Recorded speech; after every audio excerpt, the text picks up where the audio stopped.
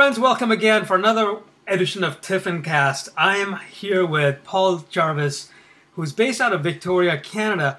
And Paul's a web designer, an author, and from my perspective at least, he's also a vegan, which makes him a very cool guy.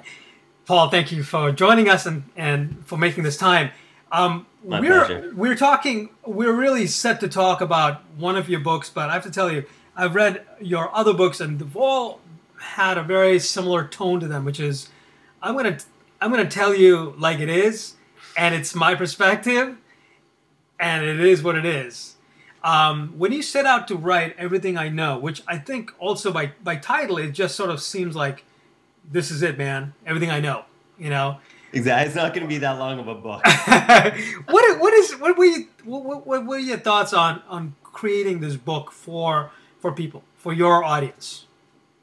Yeah, so for Everything I Know, well, first of all, I wrote the book without really knowing what I was going to write at first, which is fairly new. The last two books I did, I had kind of, this is exactly what I'm going to write, and then I wrote it. For this, I had a general idea of what I wanted to say, and then I kind of struggled with trying to fit it into a framework. And then I eventually settled on, I'm just going to write everything, and then I can edit it back from there, or I can make it make sense after I write it. Sure. And a lot of writers get kind of tripped up at the beginning with the staring at a blank page and being like, uh-oh. So I just kind of wrote. It was like the first draft was horrible. It didn't make any sense to anybody but me, but I got it all down, and that was the main part, and that became the setting stone for moving forward. Everything I Know, and you know, it is a rather broad topic, but you, in the sample you sent me, which hopefully it's okay for me to read from, Sure. you say, my goal for this book is to illustrate the potential you've got inside of you right now to do something unique and innovative. Right? So that's the goal of the whole book. Yeah, it's in a broad sense, it's all encompassing. In a specific sense, it really relates to working for yourself, specifically in a creative field, just because that's what I know, that's what I've done for 2 decades, as well as dealing with obstacles and stumbling blocks that many creatives kind of find on their journey and on their path, and working with clients and doing side projects, and really finding whatever meaning that you derive from the work that you do, and figuring out what that is and how to do more work that leads to more meaning. And that's kind of it. It's kind of broad sense and philosophical, but the way that it's written, hopefully, is really, these are some concrete things that I've learned, or that people that I know have learned. Excellent. People often struggle with the notion or the belief that they have something unique and innovative inside of them that they want to share or serve the clients with. What do you suggest people must do first to let go of this fear?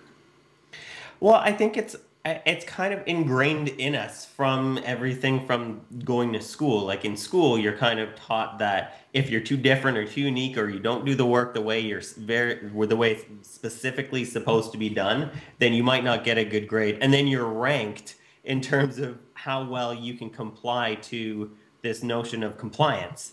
So when you get out into the real world, and I mean, if you're working at a big company or a corporation, it kind of falls to the same thing. You get ranked and judged based on how well you can do certain tasks that fall within the norms of the company and the revenue and the company culture even. Mm-hmm. So when you're working for yourself, I think we get that so ingrained in our minds from school and real jobs and that sort of thing, that when we're working for ourselves, we think that we kind of have to do the same thing. And we don't. We can be our own bosses. We can have quarterly happiness reports instead of like quarterly shareholder reports. We cannot be focused entirely on the bottom line.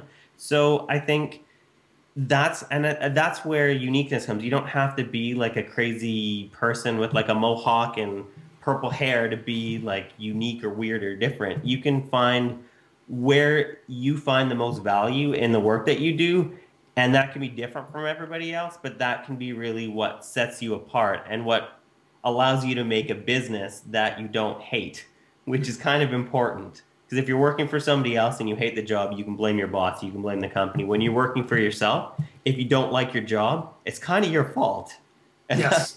Well, that's not, yeah, it's not good. right, So, right. but you have the ability to change that because you're the boss. Absolutely. As somebody said, are you the CEO of your own company? Which is, I mean, yeah, it was just kind of interesting to approach your business in that way, where Yeah. you're in charge of everything, where including your happiness is so paramount and propelling you forward. So let's come back to that in a bit. But one of the other questions I had after I read your first part of your book was this idea of risk versus reward, and we hear that a lot.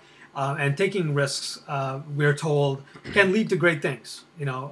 And I've seen that in my own business as a photographer, and it does work. You do something innovative with lighting, for instance, and then the client goes nuts, and they love it, and then of course you got to keep innovating to keep satisfying other clients, which is part of being creative. Hmm. At what point though is that risk to be calculated versus sort of ignored? So for something like that, and I mean, I'm pretty like I love to experiment with ideas and things. And when I'm working, like because I do web design, I can try new layouts or new designs for clients that I do. And I try to, when I'm factoring in if the risk is worth the reward, I try to take as little steps as possible. So if it is, that's great. And I can keep incrementally building on that. And if it's not, then I can kind of circle back and try something different. But the key point to that is doing things like that, doing these experiments and doing these risks in the smallest step as possible, and then building on it if it works, and circling back and going elsewhere if it doesn't. So the smallest possible innovations tend to, and then you incrementally build, tend to have the best net result I've found. That's wonderful advice. I mean, it was one of my other questions to you. Um, when you do serve clients, you are serving them with the idea that you're providing them with some meaning, right? That meaning that you provide them actually is called value, correct? Exactly. Yeah. And how do you recommend one aspect of that meets the other, where it's a wonderful exchange, where something you're doing is meaningful to you, and then your clients are looking at that and going, yes, that meets my expectations. That's exactly what I would love for my family to have. For instance, if I'm a photographer Yeah. working with a family as a family photographer, it's in the way that I guess project my business will so either convince or you know well, one way or the other, convince the family to either hire me or not hire me. So my question to you is how do you make that work? You know, Yeah. It's tough. It's hard and it's a long road and it's not when you're starting out especially, it's hard to say no to projects and to clients that might not be a good fit where you might not find any meaning from it. Everybody got rent and mouths to feed and that sort of thing. So in the beginning, you might have to say yes to some of these projects that they're not that fun. But hmm if you do a good job on them, then it might lead to more work. So the way that I kind of built my business around having work that I find really meaningful and working with the right clients who are the right clients to me, they might be the wrong clients to somebody else, right. is trying to find after the initial, like, okay, I paid rent, I have food to eat.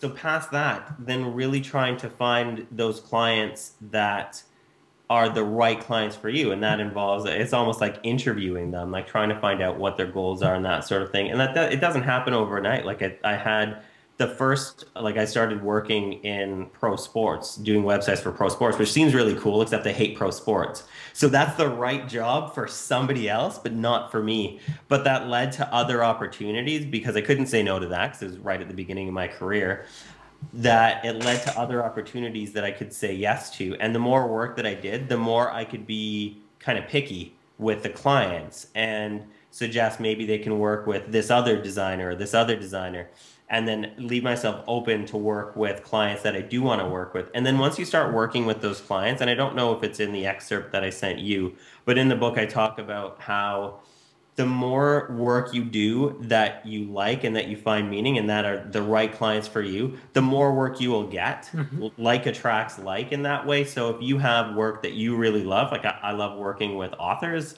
So the more authors I have in my portfolio, the more other authors see, hey, this guy does work with these authors. So these people that I work with really attract other clients like that. So I've kind of built myself into this amazing niche now where it's work that I love, it's clients that are absolutely fantastic, and that I just keep getting more and more of the same because that's the work I do. So I've said no to some projects to be able to get those projects. But yeah, at the beginning, you can't do that. And sometimes if you have bills to pay, you got to say yes to projects, and that's just and that's the way that it kind of works sometimes. But when it doesn't, then having the ability to choose is an amazing thing. One thing that I was amazed to read in your website is that uh, you initially, or you probably do now, have a website with very little information about what you do. I mean, people know you as a web designer, Yeah. obviously because of all the clients, and you've got your clients talking about you, which sort of happened organically almost, correct? Hmm. And I think you're going to talk about that a little bit more in your book. But at what point, though, did your first client come to you and say, "This is a good match"? See what I'm trying to get at? Was it in your messaging in some way, whether it's a chat over a beer, or was it an email that you sent somebody, or was it on your website that says, "I would like to work with these kinds of clients," and that's how you attracted your first right client?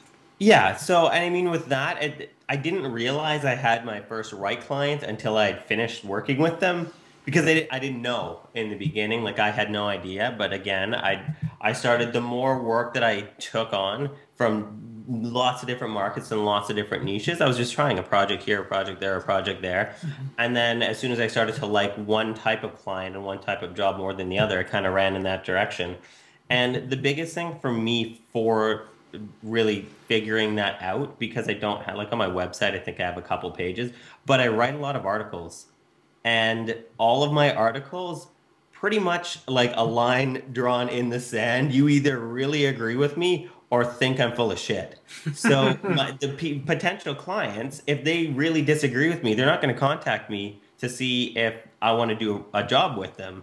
Whereas the clients that are like, okay, I really like what Paul has to say about design or SEO or whatever, then those people are kind of on the same wavelength as I am in terms of the work that I want to do, which is the work that they want to have done for them. Mhm. So really communicating with the potential clients that you have in writing or videos or interviews or podcasts or whatever, if you can get your expertise out there past just this is my portfolio, then that really builds a good like divining rod basically to figure out for clients to figure out, okay, is this person worth working with? Is this the person that I want to work with or not? And then those tend to be the right kind of clients.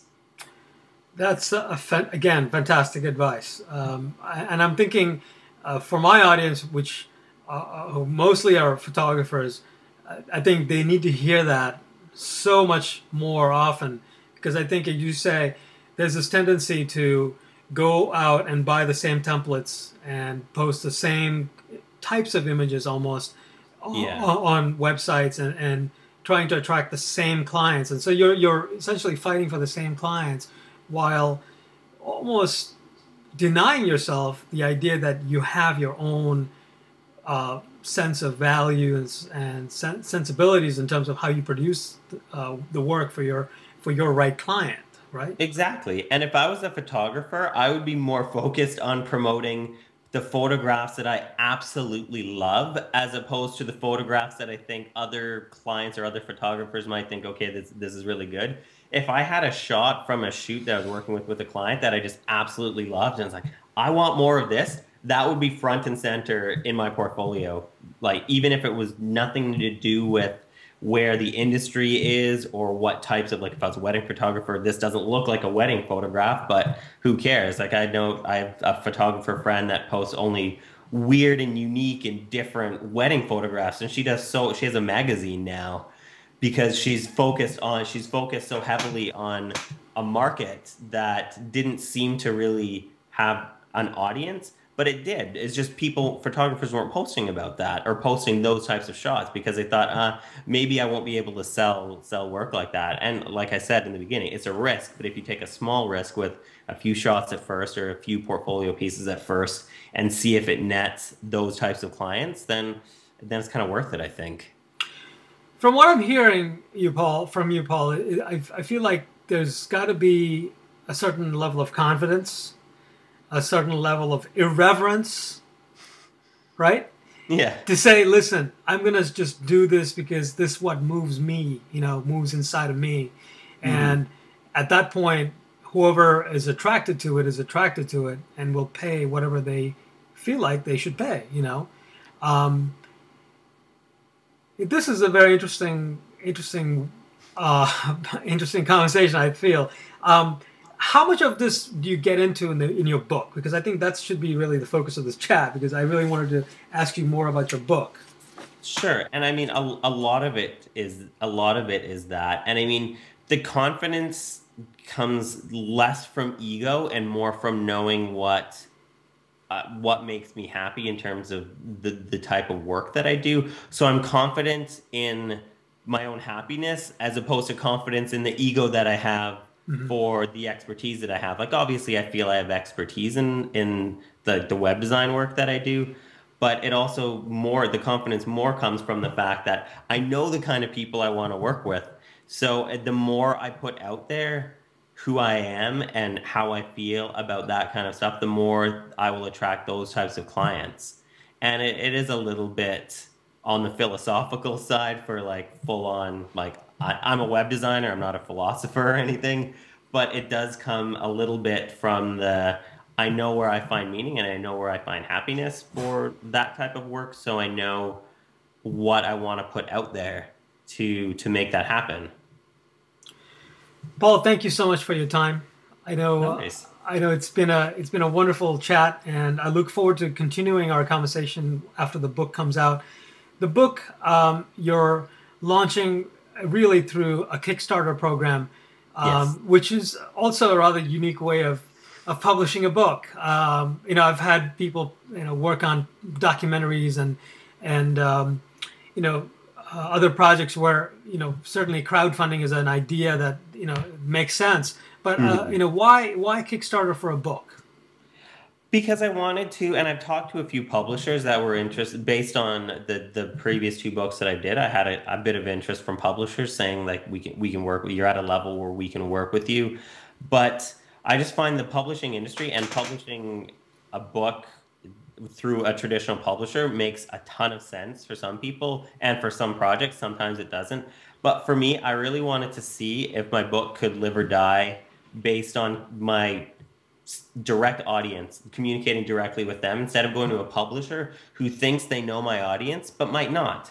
So I wanted to kickstart it because I want to print a really like gorgeous hardcover version of it, and I don't want to print 500 or 1,000 copies and just have it like sit in the corner over there and send one out. So if I can use Kickstarter to pre-sell a number of books, then I can get the price down to a point where the people who want it can buy it so it's not like $1,000 a book or something. So yeah, I just kind of wanted to hack the publishing system because it can be hacked. Yeah, so. Definitely.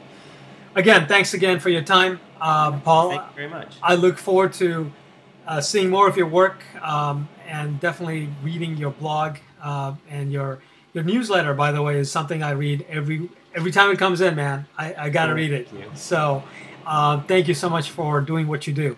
Yeah, no worries. Thank you very much. Take care. Bye. Bye.